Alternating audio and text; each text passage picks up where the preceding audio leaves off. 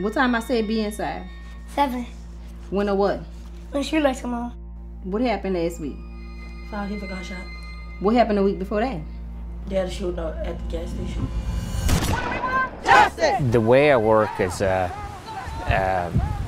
requires a lot of intuition and flexibility and immediacy. I need to work with a sense of urgency because whatever is happening before my eyes, I know that it's happening only once.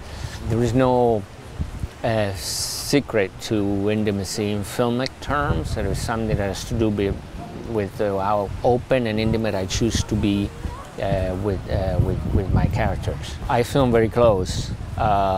We use one lens which allows us to get really close, or better said, forces us to be close.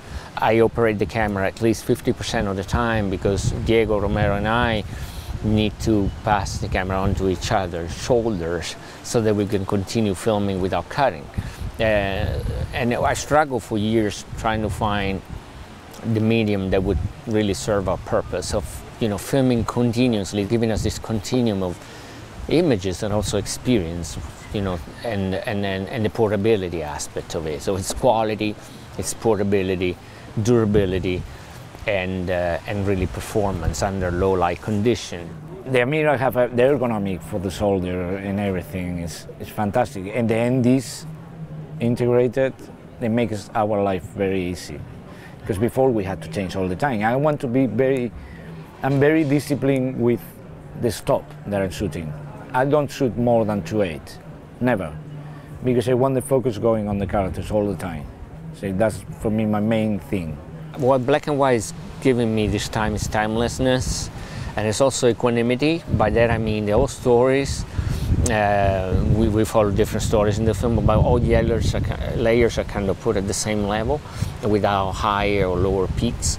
It was really important for us to reach that level of equanimity. We knew that the image was going to be very contrasty, but we also knew that in order to emphasize the beauty of those images, we needed to capture every single detail.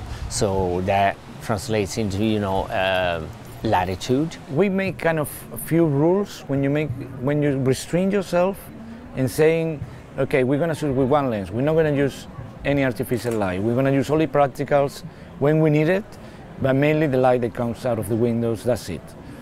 So that makes a coherent in the narrative, which I think is very cinematic, and people don't apply on documentaries because people think in documentaries everything is okay. You can shoot with zoom, you can shoot whatever. And we didn't want to do that. We thought, okay, let's shoot what is beautiful. We always look for something that is beautiful. And I think because even Roberto and me, we love people. We love to meet people, we love people, we find everything, beautiful. And we try to find the beautiful things, what we see. It's like, I think, like a still photographer.